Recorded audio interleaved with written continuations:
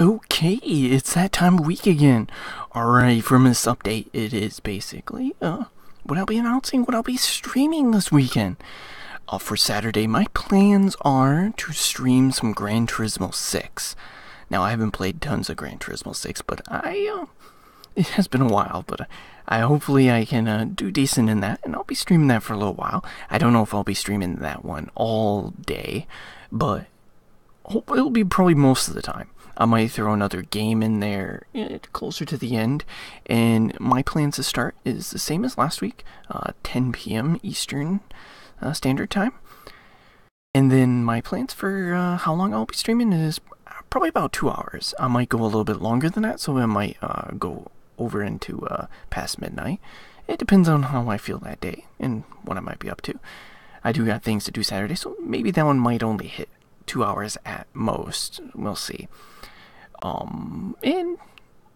Yeah, you can check me out on Twitch. That's when I'll be streaming. I will put an announcement up on my YouTube thing, a small little short video, probably about 25 seconds long, basically stating, hey, I'm up on Twitch. Feel free to go check me out. I'm streaming at the moment, and then I'll probably keep the video, the little small video up for the period of time that I am streaming on Twitch, and then I'll just take it down and delete it off YouTube. Basically to let you guys know that, yeah, I am up at the moment and I'm still streaming. So if you see the video, that means I should be still streaming. And for Sunday night, I was planning on doing the same as I did last week, which was stream some Japanese games. The game I was thinking of streaming was Mugen Soul Z, the Japanese version of it, since I have the Japanese version, and I haven't really got around to playing with that. And it would be nice to start that up, load it up, and we can start from the beginning. I have some experience with the Mugen Souls series, so hopefully I won't get too lost in the menus, but you never know, maybe I will, because it has been a while since I've played one of the Mugen Souls games. But there's only actually two of them, Mugen Souls and Mugen Soul Z. The last time I played was actually the PC version of Mugen Souls. And I might throw another Japanese game in there. I was thinking of doing some Idolmaster, but I don't really want to deal with Namco.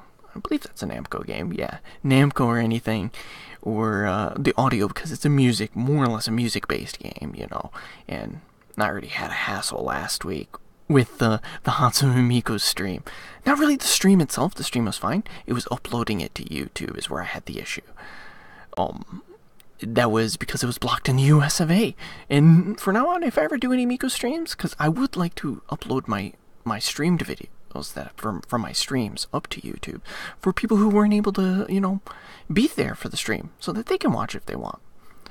So I was able to edit that Miku video a little bit, but it would be a lot easier if YouTube would just let me go into the video editor for create a video and take one of my previous videos, that video, and actually go into the audio, clip the video, and then put the audio for that whole entire clip to 0. But no, they won't let you do that. It's like, damn, you're making it hard as hell to try to edit this thing. But I just don't have, forget about it. I don't even want to deal with it. Well, guys, that's all I really wanted to say. Hopefully I see some of you, and you all have a great day.